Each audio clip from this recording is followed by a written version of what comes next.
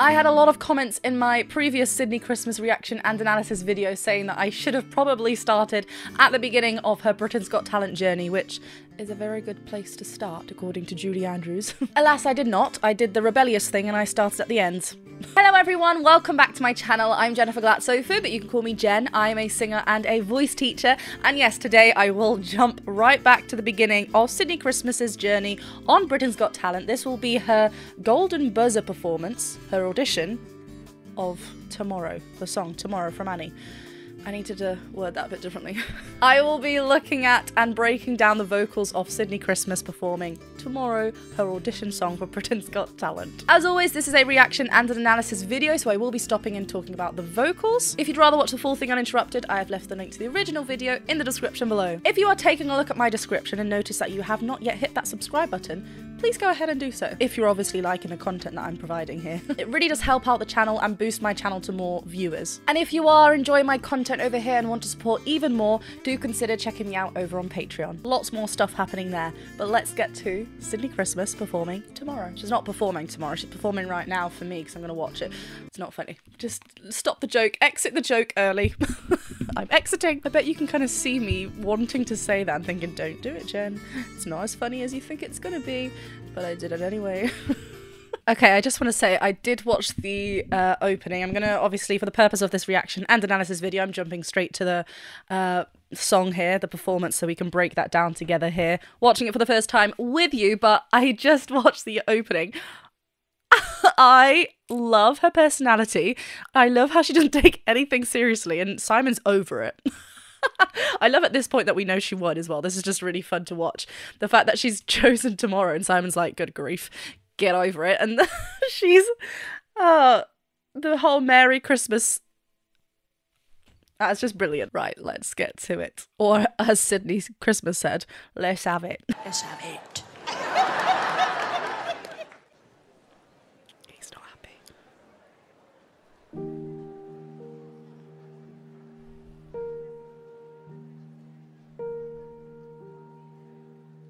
The sun will come out tomorrow, bet your bottom dollar that tomorrow there'll be sun. Just thinking about tomorrow clears away the cobwebs and the sorrow. So there's none. Oh, I love her eye contact. It's like, it's so important to just, oh, they're loving it. She went from this such bubbly character having like comments with everything. It just felt very, just someone being themselves on, you know, let's just go, see what happens. Very chill. She had a moment of like, right, I need to actually focus on the song. And then we get this, similar to, obviously I've watched the, if you want to go watch my reaction analysis to Somewhere Over the Rainbow, go ahead, it's on my channel. But yeah, similar to what this kind of rounded, vintagey type feel to her voice. It's very of the golden age musical theatre, but with a current pop-esque feel to it, because she's including like different changes and little rundown, not too much, but just being like, oh, I'm putting my own spin to it. So yeah, I love her eye contact. It's very still, very purposely put, and so is her phrasing. Let's just go right to the beginning, because she's really just like taking it all in, looking around, taking it all in, the pausing between. It's got this lovely flow to the song, but she's pausing in between certain words, and it's so unique. The sun will come out tomorrow, bet your bottom dollar that tomorrow. Can you hear that? Like, it's right back, sunken back in her voice, but then, bet your bottom dollar. Like, she's kind of mixing it around this kind of area. It's really... it's just like really lovely and settled within her space. It's magical. The diction's really great as well. We are getting completed words, but there's like a slight slide up to that note as well. Tomorrow, Bet your bottom dollar that tomorrow there'll be sun. I love her. There's a little bit of a breath there. It just means that she's really connected to the words, in the sense that she's really connecting the, like, her story. She's putting her spin to it, her story to it. And some lovely warm vibrato as well. Tomorrow there'll be sun. Just thinking about tomorrow. A little bit more connected there. The cobwebs and the sorrow till there's none. Like, I love how she leans a bit more on the, because this is a change from the melody that we do know. The sorrow, like she is like opting up a little bit. Till there's, but as she leans on that word, there's a little bit of a pause. Till there's none, and then she kind of says that again. It's very connected to her speaking voice, in the sense that the phrasing, everything's connected, everything's coming together. There's a slight breath occasionally, which is why when we're getting a bit more of a fuller moment, like we did at the beginning of this phrase, it felt a little bit more fuller, because otherwise at the moment she's kind of got this continuous breath through her vocals. Clears away the cobwebs and the sorrow till there's none. Vibrato. I'm stuck with a day that's gray and lonely. I just stick out my chin and grin and say, oh, the sun will come out. Oh my god, I love that. The sun will come out. A really lovely soft approach to that note there, where I felt like it was going to go a little bit stronger, but I loved how we remained still in this lovely soft head dominant quality, which is really lovely. I just realised that Amanda Holden's obviously done musical theatre as well with Shrek and other things that my mind cannot think of right now. So she might be enjoying this for her own musical theatre background reasoning. I love that. And say, oh, the sun will come out tomorrow, so you gotta hang on till tomorrow. That was so beautifully connected up there in a thinner quality. We're getting lovely vocal fold closure just on that note. So she's playing a little bit more with resistance within her vocal folds. Building as the song progresses, how are we going to change? We can see Sam and Cal being like, hold on a hot second, I think I'm enjoying this. Hang on till tomorrow, come what may.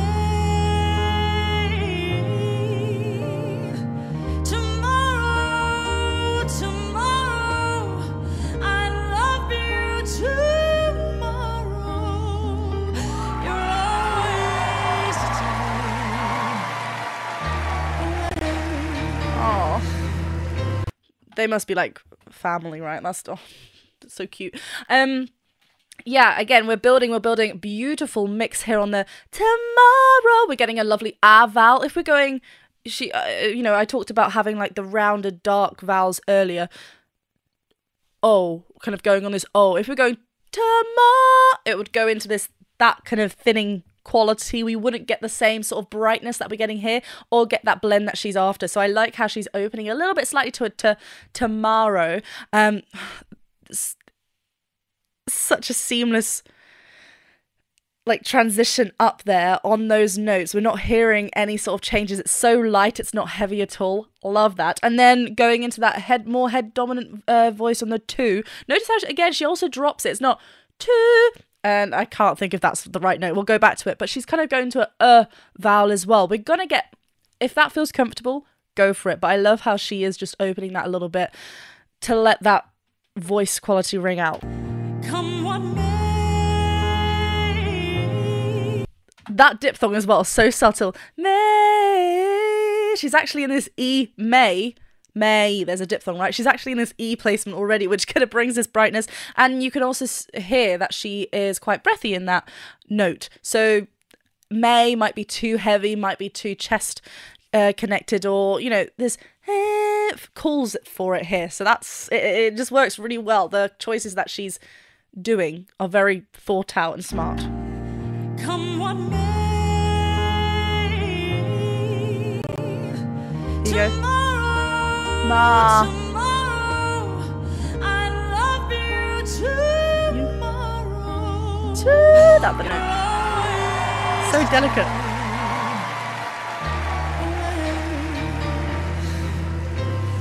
The sun will come out tomorrow. Bet your bottom dollar that tomorrow there'll be sun. Ooh. Just These sun. This is a dark, like, no, she's really holding on to it. She's also closing onto the part, sun. I love how she's taken this musical, classic musical song, making it her own with all these kind of different note changes, different, like, adding runs and riffs and everything that you wouldn't necessarily hear. But she's not overdoing it as well, which sometimes can happen because we just want to go everywhere. But she's just delicately placing it where she feels it is necessary. This is also, it's an audition, so she wants to showcase her voice. If it was sung like this in the musical, it would feel very out of place. That's a whole other conversation, adding riffs and runs in actual musicals.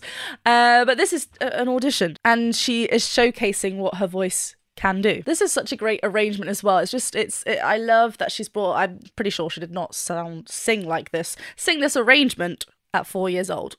So this is great. there'll be sun. Just thinking about tomorrow clears away the cobwebs and the sorrow till there's none when I'm stuck. Oh, that's so cute, Sydnie. Again, going into that vowel, we saw a little bit of a stretch and showing of the teeth as well, just really allowing now the thicker folds to kind of come up a little bit, stretch them out a little bit, not heavy at all. We've got the support of a lighter quality to help us in that bright twang and ping to let that voice soar. It's so well. She's doing a little bit of leaning with her body as well, which is great because that means that we're engaging our core. We're not just, reaching up with our neck, our head up, we're kind of leaning back, so everything is still, we're not limiting where and what our larynx and vocal folds want to do in order to achieve that note and that kind of quality on that note. Simon Cowell's like, okay, fine, I'm enjoying this. Sa, sa. When I'm stuck with a day that's gray and lonely, I just stick out my chin and grin and say,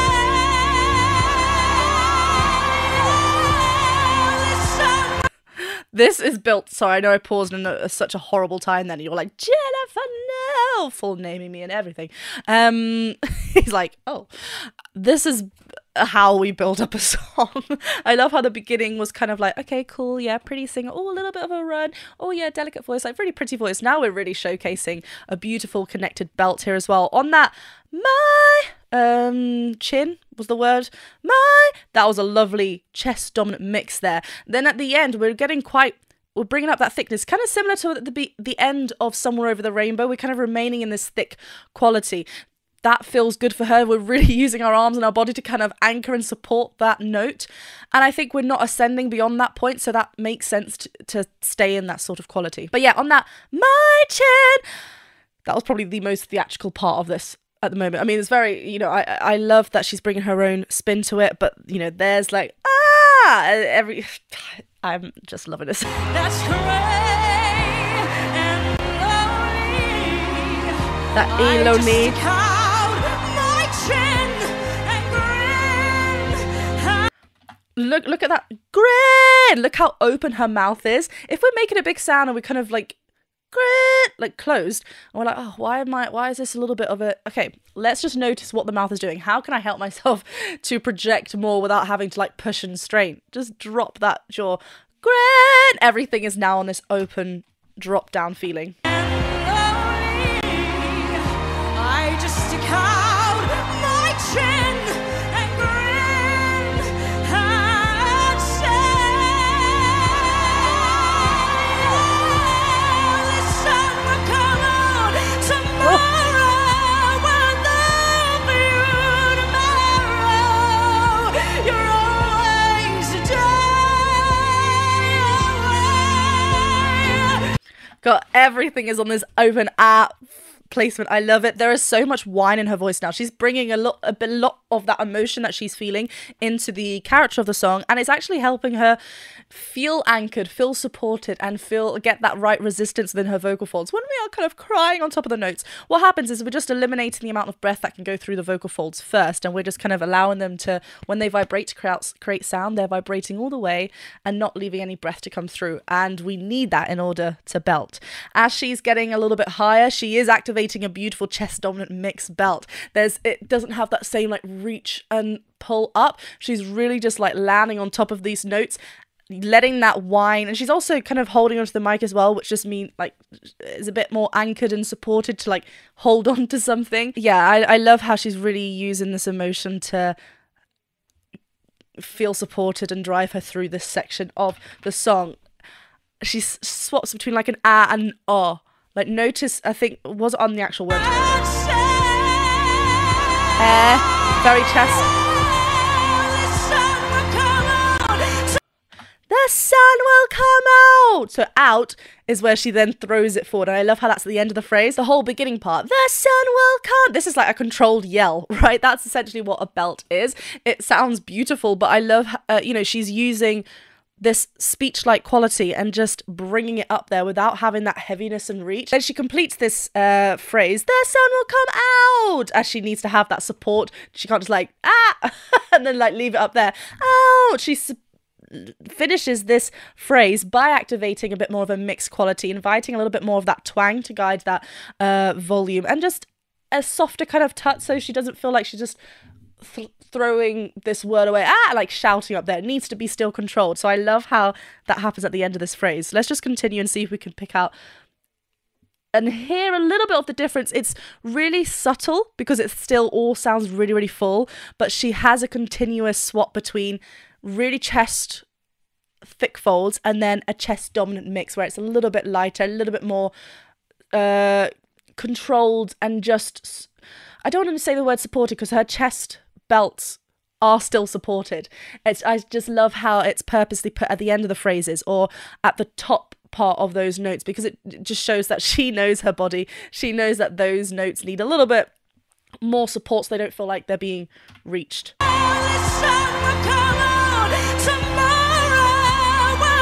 There you go. Tomorrow, really lovely and whiny. Row, and she goes on this to tomorrow part. And she goes a little bit, sinks a little bit more thicker again. So I love how she's just navigating this.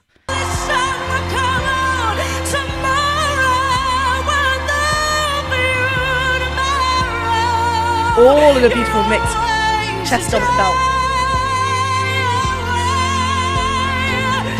Can you hear how in order just to really hold on to these notes, she needs to make sure that she's supported. Again, if we were just reaching up with the thicker folds, we're going to feel like we're reaching because we have to hold it in an area that our voice, thick folds is where we speak, right? I'm speaking down here, not up here. So I need to be doing something else if I want to hold on to that note. So I'm going to activate my twang to help me and include that resistance, include that whine, so I really feel supported and grounded and on top of that note. Love it. I love it. I'm loving it. I love that note as well.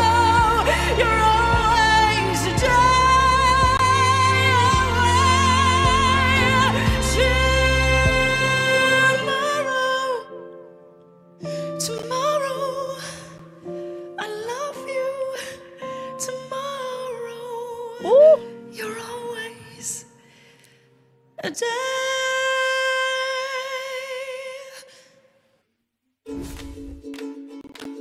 well, just decided to do an advert right then. Breaking up. That wasn't even me who broke up that phrase, okay? I love how we get this big dynamic choice in this middle, just before the ending. And then I think on the 2, we were still quite a full sound, still lovely in a chest dominant mix. Then when we got to the beautiful in a, first a head dominant mix, completely switched, I loved that. And then we start increasing our breath input. Oh, and look at this space. It's so effortless. Tomorrow, I love you. Tomorrow, you're always a day away. Ooh, that was such a breathy finish. I was expecting it to go up, but that was so much more impactful by, you know, just away. Really spoke like really whispery.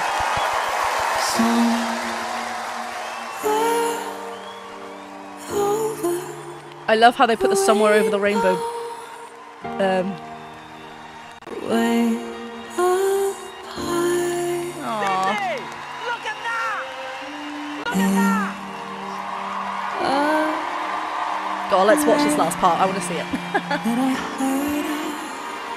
And that was the best version I've ever heard in my life.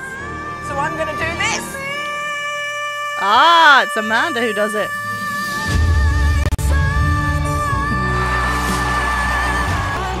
That's cute.